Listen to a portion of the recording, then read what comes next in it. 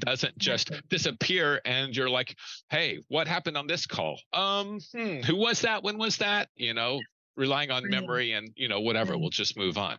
I think though it is up to the center in hiring the people that they're hiring to find people, then hire people and coach to making it a welcoming, warm environment. If you're hiring the right people, they can create that personal connection, just like the folks that are sitting with the doctor at the office, right? Right.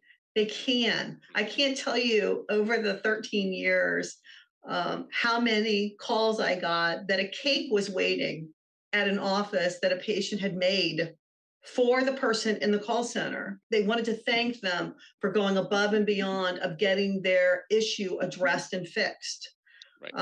and taking extra time to do that. They were typically surprised to find that they aren't on site. We just say that they were in the doctor's Mhm. administrative offices, that they weren't on site, but that the staff would be enjoying the cake that was brought in that Right. day.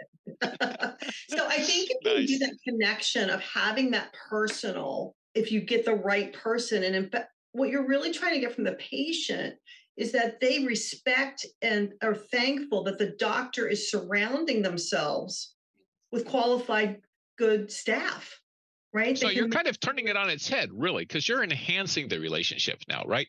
And when you think about it, how much time does a doctor end up spending with that patient anyway?